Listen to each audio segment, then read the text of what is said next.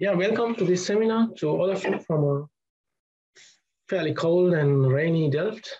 I'm in my office today at IHE Delft. Um, so on this slide, you will can see the way I have contributed to the IPCC report. So I was a coordinating lead author of chapter 12, which concentrates on regional climate change effects. And I was a lead author in the summary for policymakers and in technical summary, and I was a contributing author for several other chapters. I am at IHE Delft and Twente University and at Deltaris.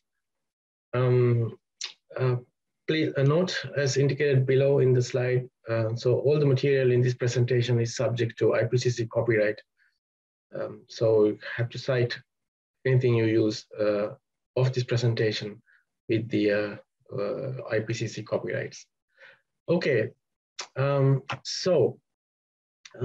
those of you who are not very aware of the IPCC process, the last assessment report was the fifth one, which was released in 2013 and 2014.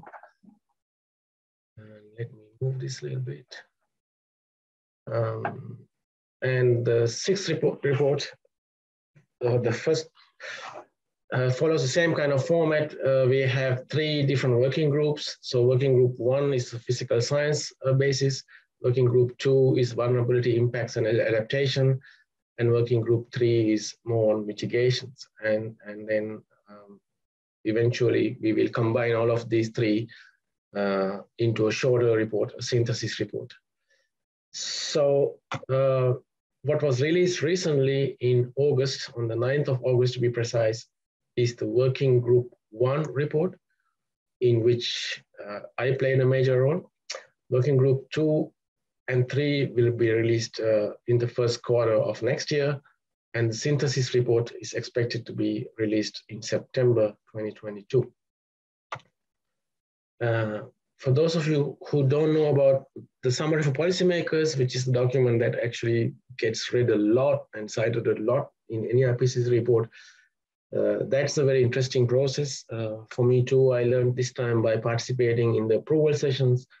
Basically, it's about a 40-page document, and it is approved line by line. Every line of this Summary of Policymakers is approved by the 195 UN governments. So it's a very long process, a lot of negotiations, a lot of attention to detail, and it's a 2-week approval session that goes basically 24 hours a day. Someone is always online. But usually this is done at a physical meeting, but this time due to this corona pandemic, we did it online, which was even more demanding on everyone. So the author team of the Working Group 1 report, from hereafter I will talk about the Working Group 1 report, which is already released. It had 31 coordinating lead authors distributed among chapters, so I was one of them for chapter 12, and 167 lead authors, 36 review editors, 29 chapter scientists who help us with putting together the chapter, with the figures and the coordination. They do a lot of work, and more than 500 contributing authors. We have 4 lead author meetings. I think this was the second one that was held in Vancouver in 2019. So that's all of us together there.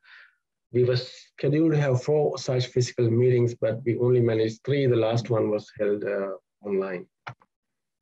The IPCC is also very serious about representation across governments, across ethnicities, across gender. So the team comprised of authors from 65 countries, and around 30% were women, and 30% were new to the IPCC. And the review process is really comprehensive. So for this report, the Working Group 1 report, we assessed about 14,000 publications, all peer-reviewed publications. And then we go through about 3 or 4 cycles of requesting comments. And we received more than 78,000 review comments, each one which we have to address. Can't ignore anything. Every comment has to be addressed. So 46 countries, can I minimize this? Yes. 46 countries commented on the final government distribution, written comments. So a question people ask is, now we are in the 6th cycle of the IPCC, so what is new about this report compared to the previous reports? I can mention a few. Other authors may have different views, but I think these listed ones are the main new things in AR6 compared to previous assessment reports. We can now really, with a great deal of confidence, attribute hazards to climate change. And that's because of better models and more data and better techniques. Unlike previous reports, which almost always gave sea level rise projections until the end of this century, in this report, we provide projections up to 2300. And this is a new thing which was handled exclusively in my chapter. We provide a regional assessment of 33 different climatic impact drivers. I will tell you what they are later, in 51 different regions. So it's much more granular in terms of the types of hazards we assess, as long as the resolution to which we go to. It's not continent-based or global scale. We have divided the world into a number of different regions, including ocean regions, and we assess how these 33 climatic impact drivers are projected to change in the future, following different pathways and different global warming levels. And for the first time, we have extensive assessment of coastal climatic impact drivers. In the previous reports, this was limited pretty much to sea level rise, but this time we go also into coastal floods, extreme sea levels, coastal erosion, things like that. And this is a very interesting development in AR6. We have interactive atlas, which anybody can access freely, and they can go to their region and see how any of these 33 climatic impact drivers is projected to change in the future for a given scenario. So in my opinion, these are the main new things in AR6. So now to go into the first main part of this presentation, so I will focus here on sea level rise, which is handled exclusively in chapter 9 of the report. So first, looking at the past, we have now very strong evidence. You can see here we have high confidence, and these confidence statements are not arrived at easily. You know, we have a method to arrive at this confidence limit. So whenever you see high confidence in IPCC chapter, you should think that we have looked at different lines of evidence like observations, models, reanalysis, a lot of things, expert knowledge, attribution, and when we put all these things together, if everything points in the same direction, and also the number of papers saying the same thing, so then we have high confidence. So with global mean sea level rise, we have high confidence that sea level has risen faster since 1900 than over any prior century in at least the last 3,000 years. So this figure shows that the bit in the box, dash box here, so this is going back about 2,500 years. And this is how global mean sea level rise has varied up and down. And you can see since about 1900, we are on a very sharp increase here. So if you take the global mean sea level rise since 1901 to 2018, it has risen by 0.2 meters, which doesn't sound like a lot. But interesting thing is that it is rising at an increasing rate now. So if you take the first 70 years of the last century, the rate of increase was about 1.3 millimeters per year. And if you look at the time since 2006, it's almost triple that. It's close to 4 millimeters per year. So something is changing, and seriously. So what are the main contributors to sea level rise? So here in this figure, we have indicated all the known key contributors to the global mean sea level rise. And in blue are is the contribution from thermal expansion, which was the main contributor to sea level rise before 2006. You can see, in here in the early part of the last century, the blue dominates. But after 2006, the gray also starts to dominate. So and that is from the melting of the Greenland and Antarctic ice sheets. So that's a concern, a very big concern. And since from the 1990s to 2020, the contribution from this ice sheet melting has quadrupled. So it's really rapidly increasing. Now, in this report, and also in Working Group 2 and Working Group 3 reports, we follow slightly different scenarios to what was followed in previous reports. So we have 5 SSPs, we call them, shared socio-economic pathways. So we have 1.9, pathway 1.9, where we assume that we immediately cut down. So here is the carbon dioxide in gigatons per year. This is the x-axis is the time. So in this SSP 1.9 is a world where we cut down on greenhouse gas emissions immediately and sharply. And then we reach net zero by around 2050. And the SSP 2.6 is one where we slowly cut greenhouse gas emissions, and we reach net zero emissions by about 2070. So this is more moderate to 4.5, where we keep maybe increasing a little bit and then slowly decrease from around 2050. And this is the worst case scenario, 8.5, where we just keep going as we are going, or even increasing greenhouse gas emissions, continue to burn fossil oils. SSP 7.0 is something we introduced new this time, and this is the pathway that we are on track now, taking into account the pledges, greenhouse gas emission pledges made by countries in the Paris Agreement. Now this has been renewed in the COP26, so it might be slightly different, but 3.70 is the line we are tracking now. And if we actually stick to the pledges made by the countries in COP25. So this on the right-hand side are the other greenhouse gas pathways.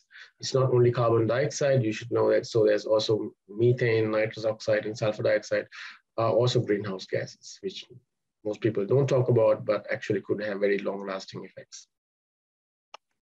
So for each of these scenarios, then we also have a temperature projection. So here are the 5 scenarios. And with these future emissions, whichever pathway we take will govern how much warming we reach in the future. So these graphs are for the change in global surface temperature by the end of this century relative to the pre-industrial period, so 1850 to 1900. And in each of these plots, the dark area, so this is the total temperature. The dark area is where we are now, and that's already about 1.1 degrees more than pre-industrial period. And for each scenario, then we have a maximum projection. So you can see with SSP 1.19, by the end of the century, we will stabilize around 1.5 degrees, which is the Paris Agreement target. And if we keep going as we are going now, we will reach about 3.5 degrees more than pre-industrial. And if we go in the worst case scenario, we will be reaching about 4.5 degrees by the end of the century. So just keep these scenarios and these warming levels in your mind. As I go along this presentation, I will be referring to these scenarios quite a lot. Okay, so going to the future in terms of sea level rise. So these are the sea level rise projections to 2100 relative to 1900. So it's not in this figure, which you can find in the summary for policymakers, figure number 8. These projections are given relative to 1900. So you can see the different projections for the different pathways, and you can read them off this graph, or there's also a table given. But if you want to convert these to the present, then you have to subtract 0.16 from these projections to convert them to the present. So then you get for SSP 1.9, a sea level rise range of between 0.28 and 0.55, and for the worst case scenario, a range of 0.63 and 1 meter. So these are the likely ranges which have a probability of being reached of about 66%. So anytime you read a likelihood statement in IPCC report, that has a specific meaning in terms of probabilities. So likely is more than 66%, very likely is more than 90%, like that. In chapter 1 describes this, all these criteria we use.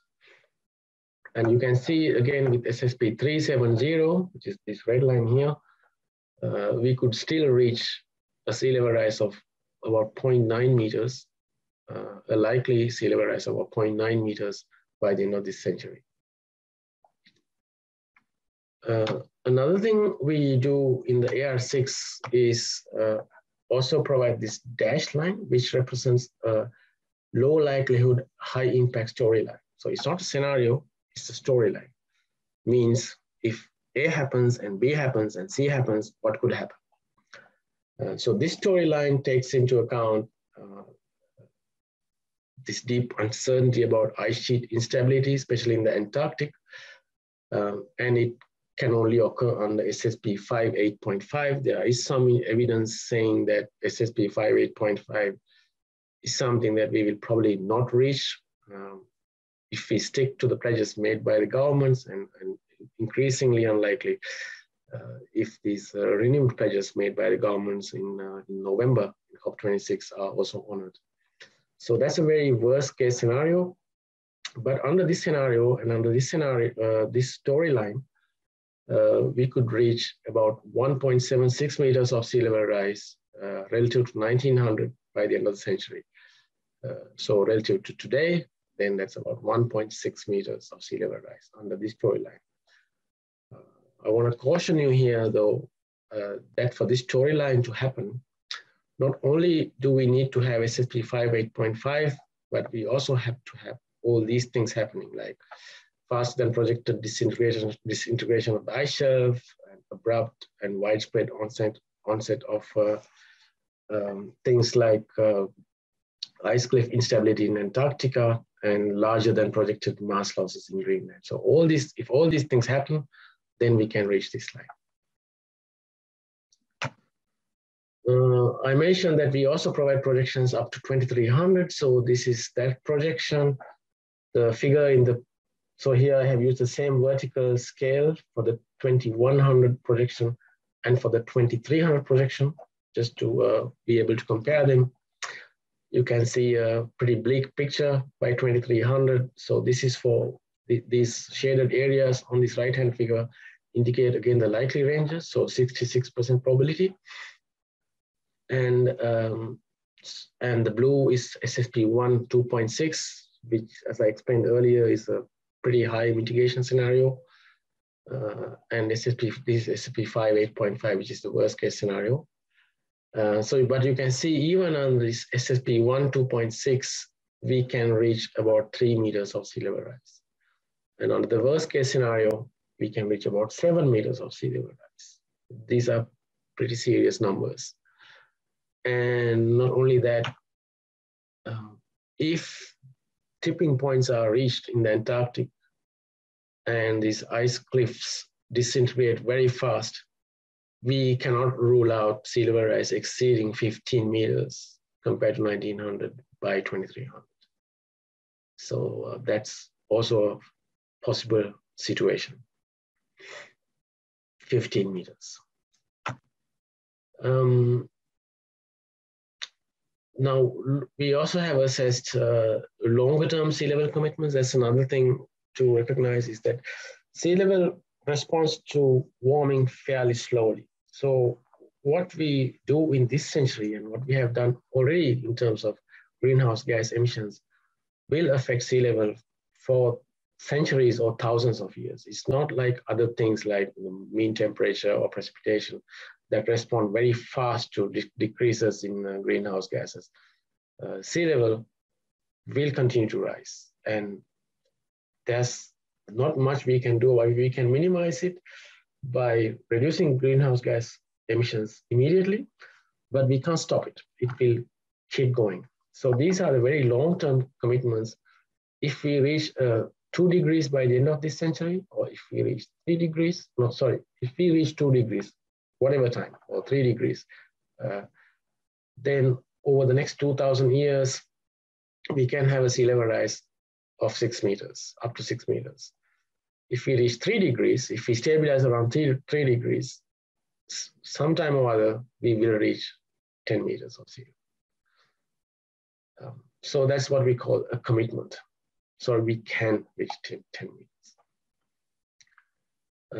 So there's a long-term sea level commitment due to the greenhouse gas emissions that we have made in the past and we might make in the coming century.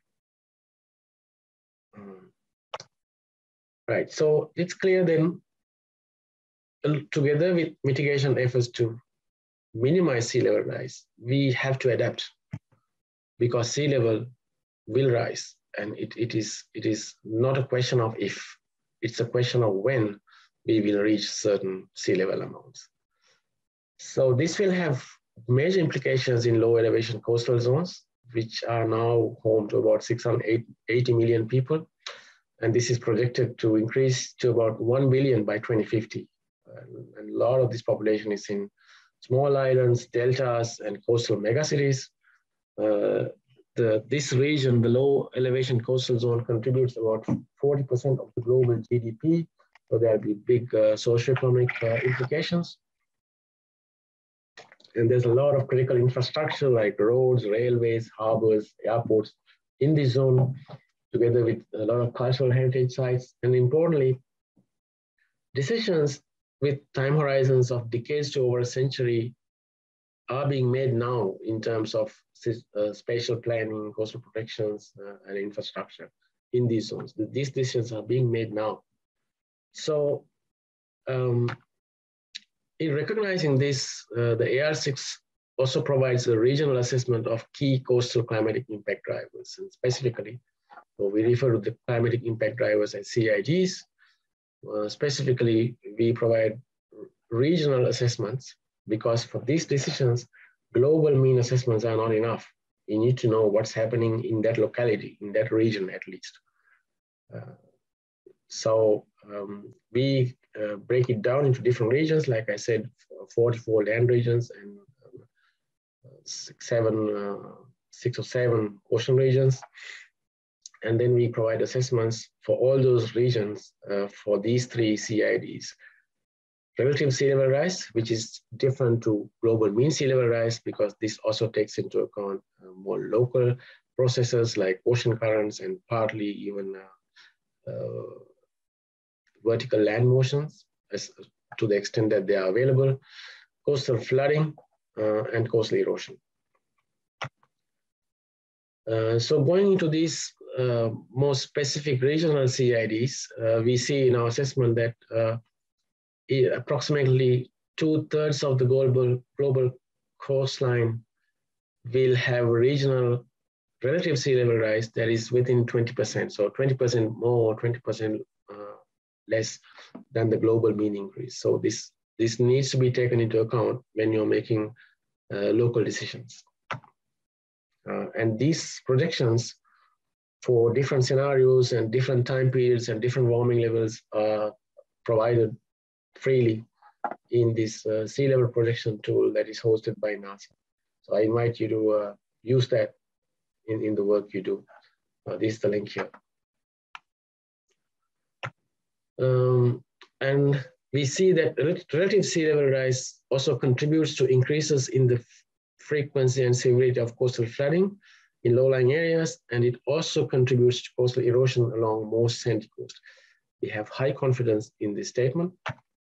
And chapter 12, so the chapter that I was involved in, gives you magnitudes of projected changes in extreme sea level for 2 different scenarios and for 2 different times, 2050 and 2100. So you can see, so here in the colors, you can see a change of more than 1 meter in extreme sea level magnitude. So this is the 100-year event, 100-year return period event. You can see by 2100 and under 8.5, almost everywhere it's blue. So it's going to be fairly big changes.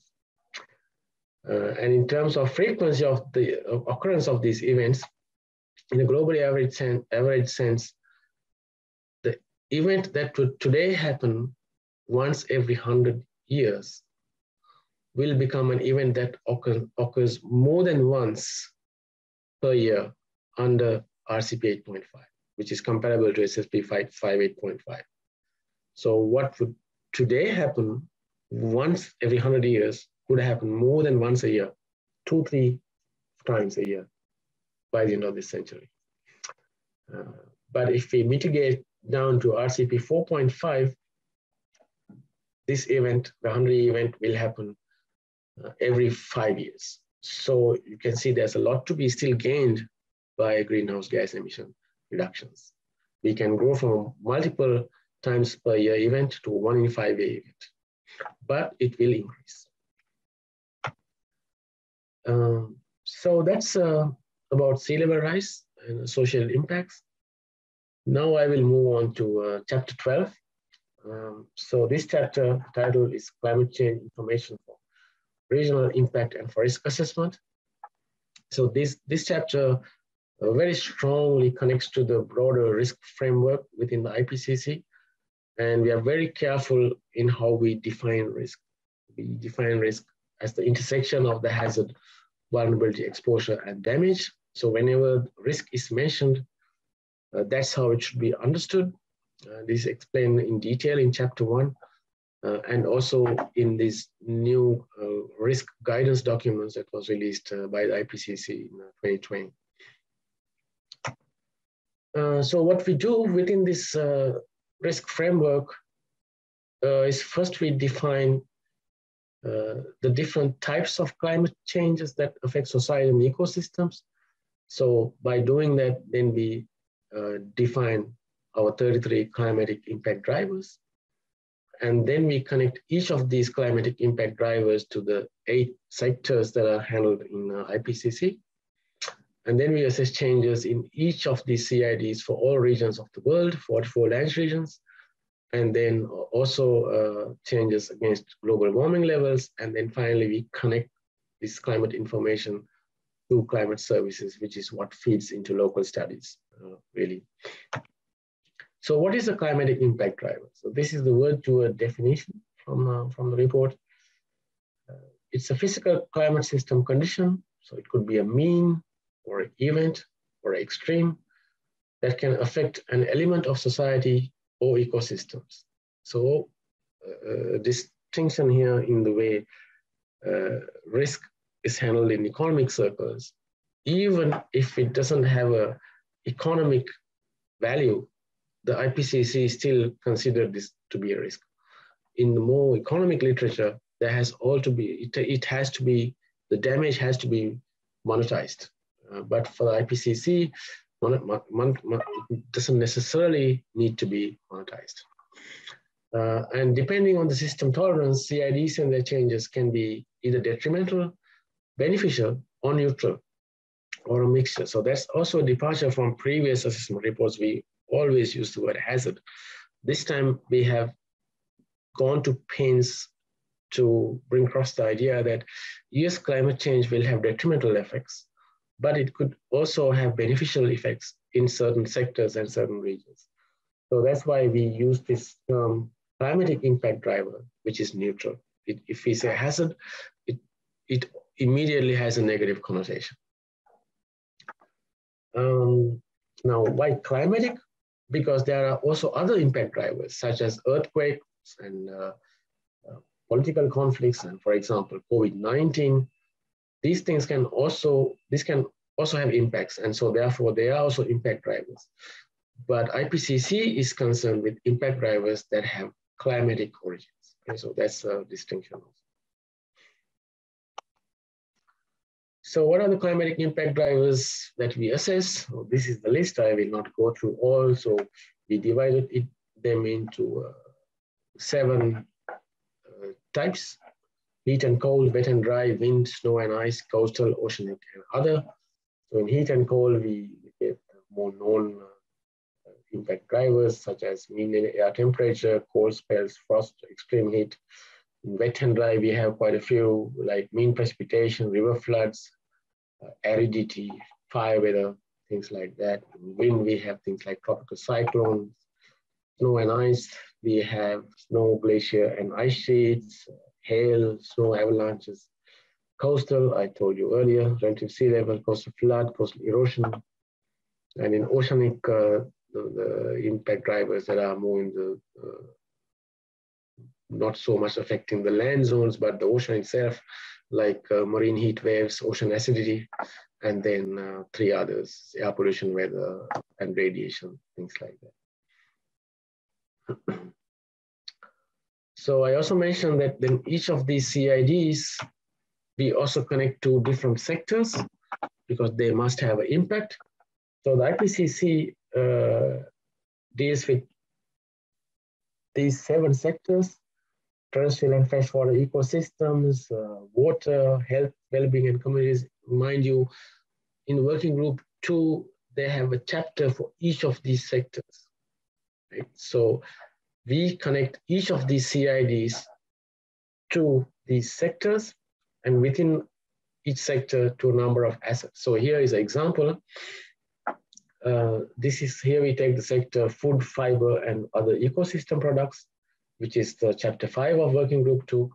And within that, several assets: crop systems, livestock, forestry systems.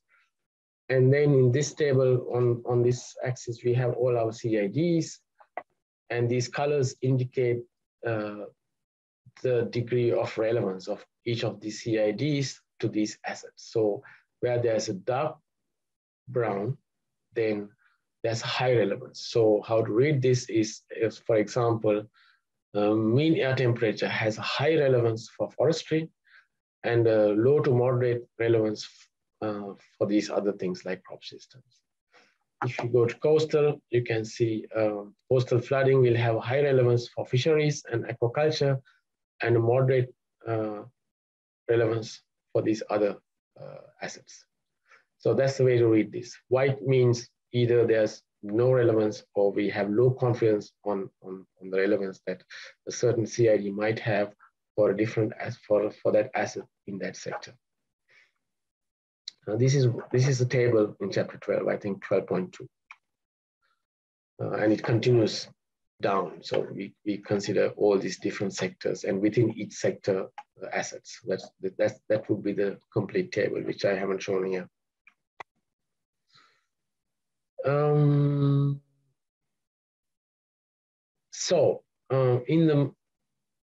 In 12.4 of this chapter, we provide regional information on changing climate for different parts of the world. So first for the continents, so 12.4.1 is Africa, Asia, Australasia, like that. And then a special section for small islands, open and deep ocean, and for polar regions. So each of these sections provide regional information for that part of the world. And that information is provided in different ways. So we give numbers and assessed confidence levels on observed changes and projections in the text. So if you take is one section, 12.4.5, for example, which is Europe, and we have different subsections for those CID types: heat and cold, wet and dry, wind, snow, snow and ice. Sorry for this typo here. Coastal, oceanic. And then we have text like this. For example, for coastal erosion, we have text like this that gives the numbers of the observed shoal and retreat rates around Europe for the different sub-regions. So Central Europe and Mediterranean here, and the EU. And then we have text about also the projections. So you have to read the text to get the numbers for a specific region of the world. Then we also provide maps, global maps for 6 CIDs for 2 time slices and 2 scenarios. And these CIDs are, let me see, the number of days more than, in a year, more than 35 degrees, number of days in a year where this heat index, which relates to the ability to work outside, is more than 41 degrees, change in droughts, soil moisture, mean winds, and extreme sea levels. So we give these projections for SSP 58.5 for mid-century and for end century, and as a reference for SSP 2.6 for the end century period. So you can compare this one against this one to see the benefits of mitigation, and this one against this one to see the change from mid-century to end century. Except for extreme sea levels or extreme total water levels, we didn't have values for 2.6, so our reference there is 4.5.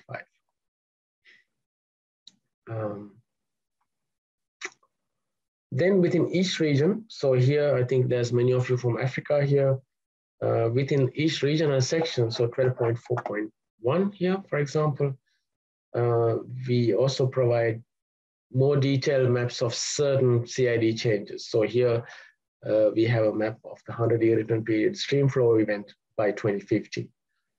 And you can see here also the different sub-regions that we have divided Africa into. And on the right-hand figure, all the confidence, the uncertainty is indicated for different regions. So these are all the 9 regions in Africa. And here we have the median values and the uncertainty for different RCPs and different global warming levels. So there's a lot of information that you can glean from these figures. And this is another example we have in Africa, which is the shoreline position change by 2100. Again, the median values here and the uncertainties on the right-hand figure for the different regions. And then one of the main products of our chapter are these kind of heat tables. We call them CID tables. So here, again, for Africa, so we have the different subregions in Africa on this axis. And here we have all the 33 CIDs. And the colors in each of these cells indicates the level of confidence we have in an increase or decrease. So the hot colors like pink and red indicate increases, and bright red indicates that we have a high confidence in the increase, and pink indicates we have a medium confidence. And the cold colors like blue indicates decreases. So here we have high confidence, dark blue means high confidence of a decrease in cold spells and frost. And light blue here, for example, we have medium confidence of a decrease. And this is all by mid-century. And that is also comparable to a global warming of about 2 degrees relative to pre-industrial. So, but also I want to highlight that there are these caveats here. There's some numbers in these cells. White means we have low confidence. It doesn't mean that it's not happening, but IPCC doesn't do its own research. It assesses all the published literature, as I mentioned. So white doesn't mean that something is not happening. It means there's no literature. We can't find evidence to be confident of, even at the medium confidence level for these changes. So maybe the confidence will increase in the future when there's more studies. But there's also these numbers that are caveats to some of these projections. So for example, if you look at coastal erosion, you see this number 4, and number 4 says, if you look at this footnote at the bottom of the table, that these projections are valid, so that this high confidence assessment that coastal erosion will increase by mid-20th century is valid along sandy coast and in the absence of additional sediment sinks and sources, or any physical barriers to shoreline activity. So if these conditions are not met, then this projection may not be valid. So you have to pay attention to these caveats also. The circles inside these tables are basically indicating whether the signal has clearly emerged or not. So if it's a black solid circle, that means the signal has clearly emerged already, and we have medium or high confidence in it. And a purple circle means it is projected to emerge by 2050, at least for the high-end scenarios. And the white circle means it's emerging in the latter part of this century, at least for the high-end scenario. So we have such tables for every continent, including small islands and polar regions like this. Now I will take a couple here now. Let me see how I'm going to time. 12:30, still okay. Oh, sorry. Yeah, so we have tables like this for every continent. And these are then synthesized in this figure in the summary for policymakers. Again, all the CIDs are on the top axis here. And here in this figure, we only show the number of regions where each CID is projected to change. So here, purple means number of regions with high confidence increases. And pink is number of regions with medium confidence increase. And here is the orangish is decreases. And this shaded area is the number of regions for which a certain CID is relevant.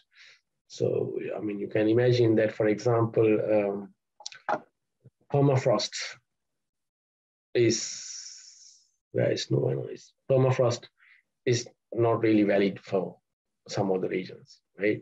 The regions don't have cold weather or high elevations, permafrost is not valid. So then the number of regions where it's relevant is low. So there's a lot of information also in this figure. And on the y-axis, we show the number of land and coastal regions in which these CIDs are projected to change. And on the right-hand side are the deep ocean CIDs. So again, there's less number of regions, fewer number of regions for which these CIDs are relevant because they are only the ocean regions.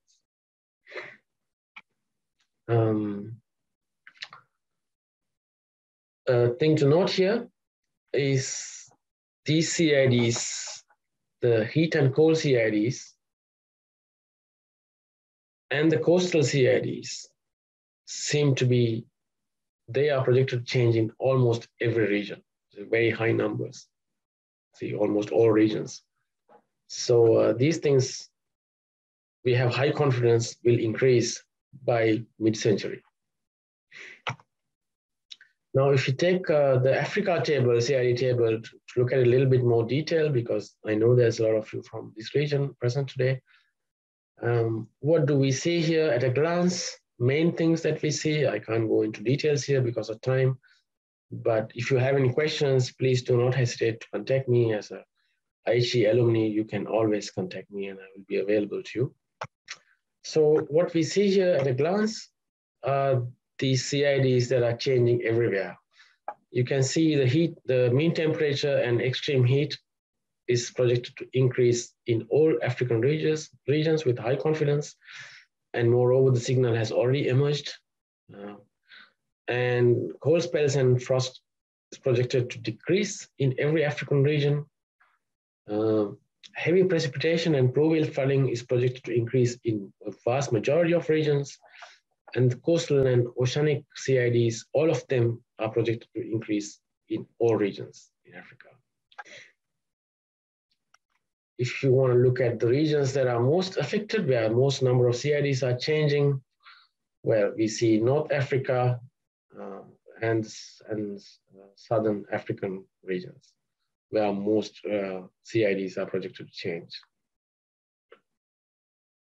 Similarly, if you look at Asia, it's a very large region. I think we have about 10 different sub-regions. Again, we see the heat and cold CIDs changing. So increases in mean air temperature and extreme heat, decreases in cold spell and frost almost everywhere. But in addition, we also see in a large number of regions mean precipitation increasing, and again, heavy precipitation and pluvial flooding increasing, and then again, all the coastal and oceanic CIDs increasing in all regions where there is a coastline. In some regions, there is no coastline, right? Like Eastern Siberia, for example. Sub-regions that are most affected are these, so West Central Asia, Russian Far East and East Asia, and South Asia. So if you want to ask about the three main messages from chapter 12, I would say that we can say with high confidence that the current climate in most regions is already different from the climate of the early or mid 20th century with respect to several CIDs. So that means climate change has already altered CID profiles and shifted magnitudes, frequency, duration, seasonality, and spatial extent of the associated CID indices. And we can also say with high confidence that every region of the world will experience concurrent changes in more than one CID by mid-century. So going a little bit more into detail, we can say that heat, cold, snow and ice, coastal, oceanic, and carbon dioxide at surface CID changes are projected with high confidence in most regions. And in other CIDs, projections are more region specific.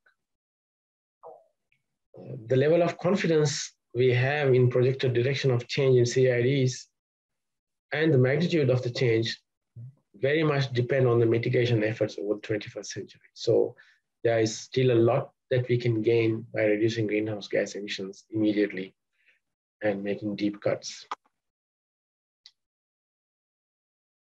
So this is a summary statement that was also made by our co-chair at the launching event. Climate change is already affecting every region on Earth in multiple ways, and the changes we experience will increase with further warming. Now I mentioned the interactive atlas, so you can find that here, this URL. I invite you to go here and navigate in your area. You have different data sets, different variables, different periods, different seasons for different warming levels, all these different options here.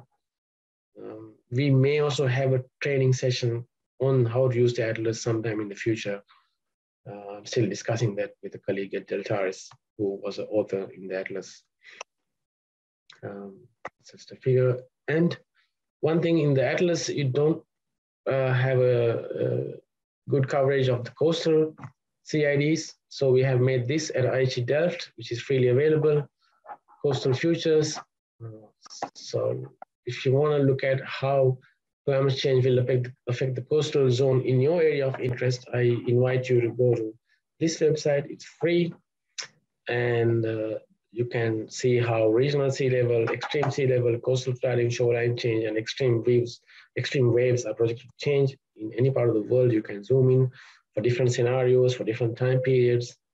This tool was made by kind assistance provided by the DUPC program at IHE, and with a very heavy contribution from the hydroinformatics group at IHE. So I invite you to have a look at it today. And if you have any questions, comments, suggestions, or any data requests, please do not hesitate to contact us. Contact details are given here. You can write to this email, and we will deal with your request as time allows. In addition to these products, there's also a 2-page fact sheet summarizing the main findings for each continent. So this is the fact sheet for Africa. These are available also on the IPCC website. So you can download them there. So I think I will stop here. I hope I didn't bore you. It's 12:40. So I think we have some time for a few questions. Fantastic. Thanks a lot, Rosh. Thanks for the that very comprehensive presentation, and also like a very clear and explanatory presentation. We do have some questions, so let's start taking them one by one. I will share my screen. Please give me a moment. I'll share the screen with questions.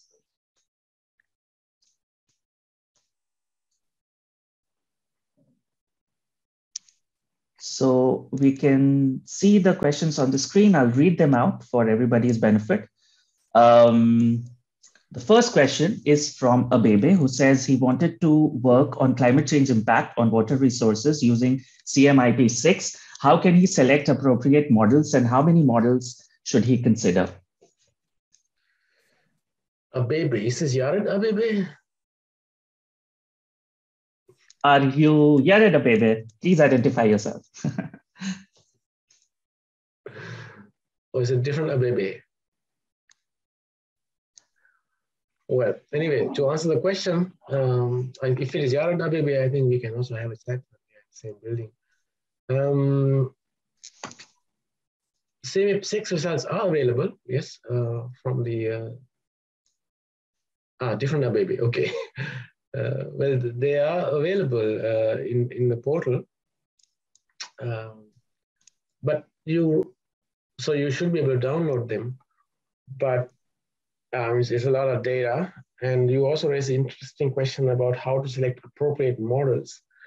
There's a long discussion on selection of appropriate models in chapter 10 of the report. So I invite you to have a look at that. And yeah, typically what we would do in a study is based on literature, we would select the models that perform best in that region and only work with those, because depending on where the model is made and hosted, these are hosted at very large research institutes, they do have a tendency to perform better in the region of the institute than in other areas. So it is important to select good models. And how many models should I consider? Well, that's also an interesting question. If you want to quantify uncertainty and have confidence in your ensemble mean, I would recommend to use at least 8 to 10 models, if not more. Mm-hmm. Thank you. The next question is from Sanjana Kurupu from UNICEF, who asks, as an IPCC report author, do you think decision makers at COP26 went far enough with respect to adaptation and mitigation measures? As an IPCC report author, I cannot make comments that are of a political nature, and this is clearly of a political nature. What I can say is that a lot of IPCC authors, including myself, contributed heavily to COP26, and we did all that we could to make sure that the most relevant information was available at COP26. And I'm confident that there has been a good level of uptake of the finding of our report at COP26. Okay. So just picking up from the last part of your answer, I guess we could take up this question next. Does the IPCC have a sense of the extent to which its research and recommendations are being factored into planning and decision-making across the world? Yes, of course. Again, I can't talk for the whole of IPCC, but I can tell you about my experience as an individual. The uptake has been tremendous. You can see also in the level of news coverage that the report had when it was released in August, and also in the past assessment reports, how much those projections are taken in or used in making decisions and implementing adaptation strategies. It's, I think, by far the most used assessment in decision-making and implementation of adaptation and also mitigation efforts. So it's an unparalleled uptake, of course. Mm-hmm. That's why we work so hard on it for 4 years. Right. The next question is from Gideon, who asks, how does sea level rise affect ground and surface water quality? Well, it's an interesting scientific question, but I'm not sure whether I have enough expertise to answer that. I have, of course, seen some studies where sea level rise has been shown to affect groundwater levels, and especially in islands, the freshwater lens and affect things like where you can place water pumping stations in rivers because the salt water which keeps going further in the rivers. Yeah. So I think there's a lot of ways in ways sea level rise can affect groundwater and well, surface water quality, groundwater definitely, surface water quality. Maybe a hydrologist in this group can answer that question. That sea level rise, would it affect surface water quality? I don't know. I welcome any hydrologist to explain that question, to explain that further in the chat.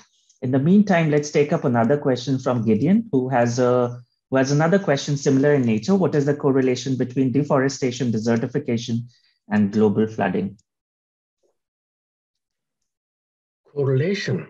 I can't answer that question. We didn't look at correlations. But deforestation and desertification leads to aridity, so that's a different CID. Global flooding is driven by river floods and coastal flooding, so I don't think there's a direct connection between the hazard, but in the impact of the hazard, there would be effect. If areas are deforested and desertified, especially deforested, I think that could lead to extended, increasing the flood extents and flood depths, maybe even in some places. But then if the area is arid and nobody is using that, then impact would also be minimal, I would assume. If there are a lot of houses and a lot of infrastructure, then the damage would be high. But if it's a barren area and if there's a lot of flooding, there's not much impact. The damage is already done by the change in different CID. Mm-hmm. Thank you. The next question is from Sri Ratna, who asks, does the IPCC research/compilation process have to deal with political interference? If yes, how is that managed? I wouldn't use the word interference, but we definitely take into account the feedback of governments, and that is done in several ways. So first, when the report is scoped right at the beginning of the process, there's a scoping session to which the government focal points are invited, and then the strong man outline of the report with just subsections, high-level subsections are decided at that scoping session. So that's right at the beginning. And then as we go along, as I mentioned, we have 3 cycles of review. And the final round of review is called the final government review. So that specifically, the draft goes to governments. And then government organizations that are responsible for climate change will provide feedback, written feedback, comments, and we have to address those. So we address those as scientists.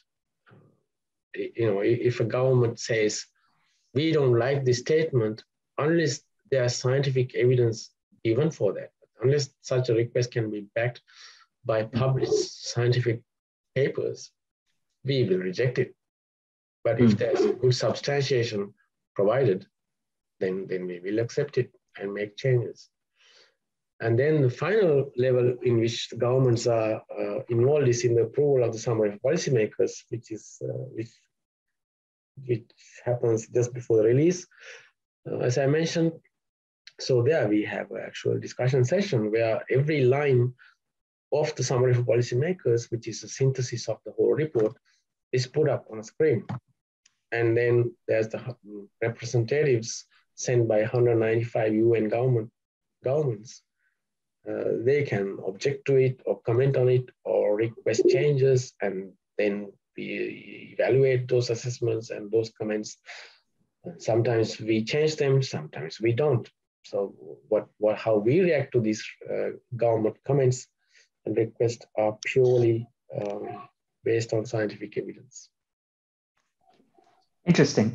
The next question is from Misbah ul Haq, and actually, Abraham, 1 minute, just to finish that, my answer to the left. previous question, what is important to realize is the summary of policymakers is not released until all the 195 governments agree with all statements in that report. So at the end of the day, we have 100% consensus by all the governments. So no government can then go back and say we don't agree with it, because it's approved through consensus. And the representatives of those of the different governments are scientists, or are they diplomats or bureaucrats? What is the nature of the representatives? I would say most of them, I mean, we don't really see their CVs, but having engaged in this approval session, I think they are all very learned scientists. They don't discuss at a political level.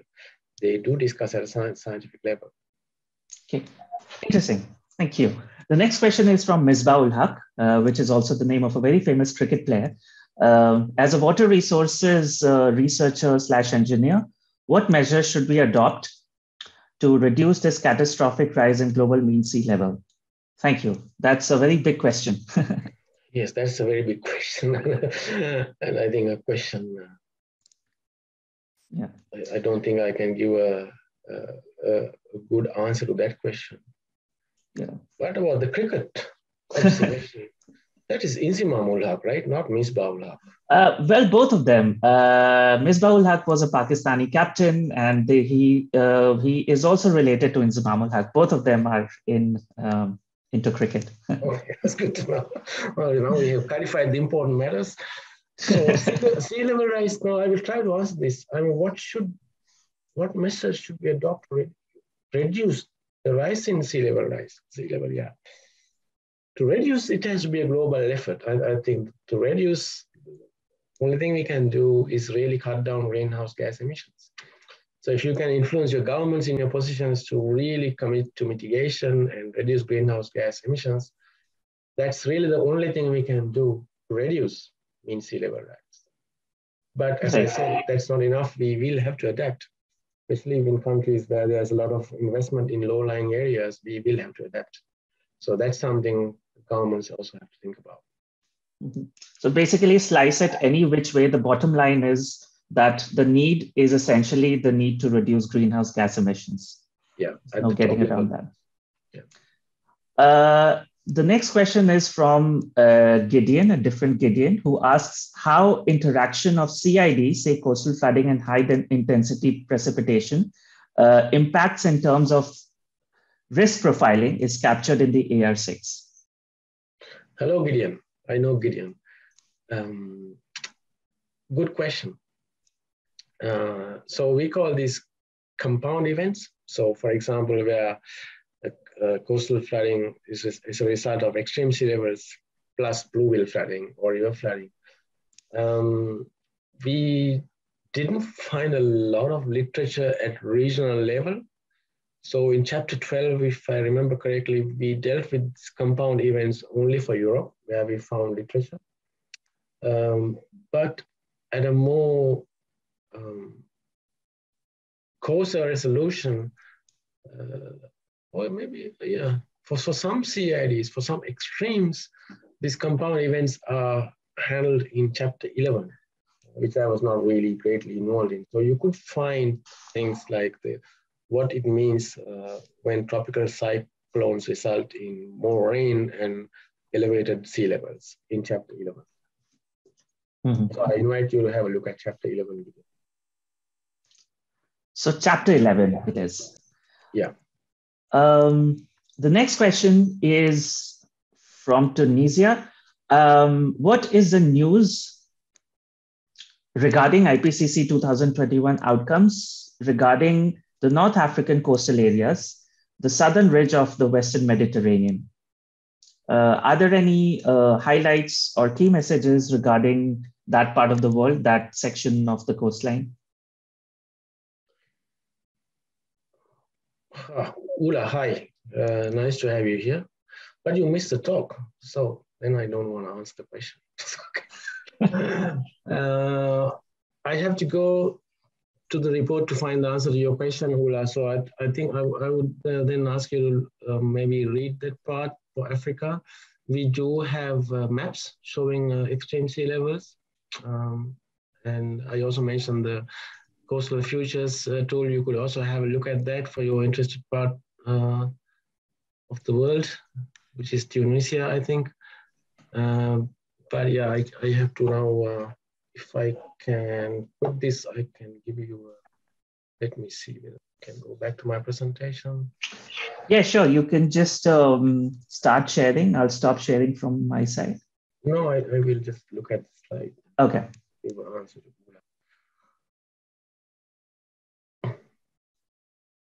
Ula is a very senior scientist who will understand my brief response. So for North Africa,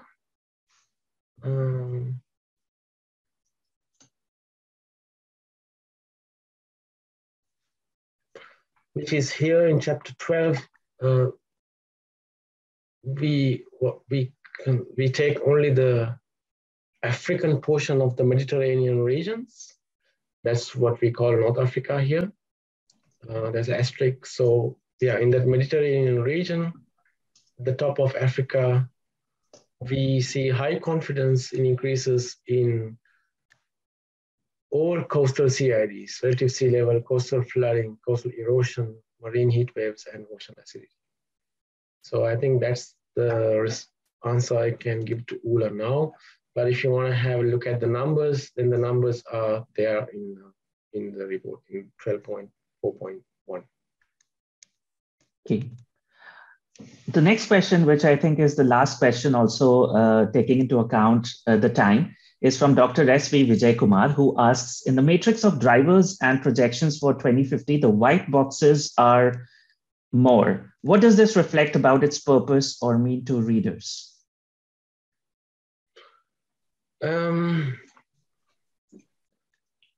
Yeah, good question.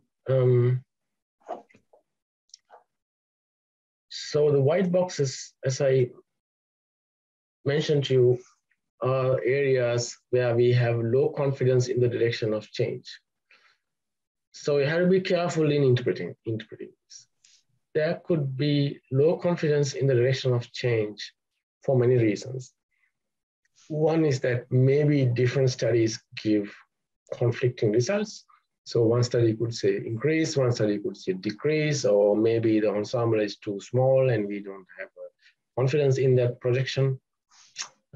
Or maybe there's not enough studies that have been done in that area. So if there's like, if aridity has not, if studies of aridity at regional or continental scale have not been published so far for a certain part of the world, then also we have low confidence because, as I said, IPCC is based only on published results. So if you have reports, government reports or gray literature that have not been peer reviewed, then we don't assess those. So that's the way to look at the white boxes. As I said, we were very careful in assigning this high, medium confidence. So we prefer to err on the side of being conservative than to give a high or medium confidence when we were not 100% sure. Okay. Thanks a lot, Rosh. I think with that answer of yours, we have come to the end of the proceedings. Thank you for the presentation and for participating in the Q&A. Thanks for your patient answering of the questions. If you have further questions to Rosh, his contact details are readily available on the IHE website, which I think all of you know, and you have also seen the links that Maria has posted in the chat. Would really like to thank the audience for turning up in good numbers and for your questions and comments. A recording of the session, as Maria has already pointed out, will be available by tomorrow or latest by Monday on the Water Channel, which is the waterchannel.tv, and on the IIT website and the YouTube channel. You can find the links to these things in the chat, which Maria Lara was kind enough to post. We'll see you at the next webinar, which will be sometime next year. In the meantime, we would like to wish you a very fun-filled, family-filled turn of the year. I would also like to take this opportunity to wish you a very happy new year. We from the Water Channel and IHE Delft wish you a safe, healthy, and happy 2022. It's a bit early to be saying this, but we do not meet again until sometime next year. Until we meet again, take care and goodbye. Thank you very much. Thank you. Bye-bye. Thank you, Rosh.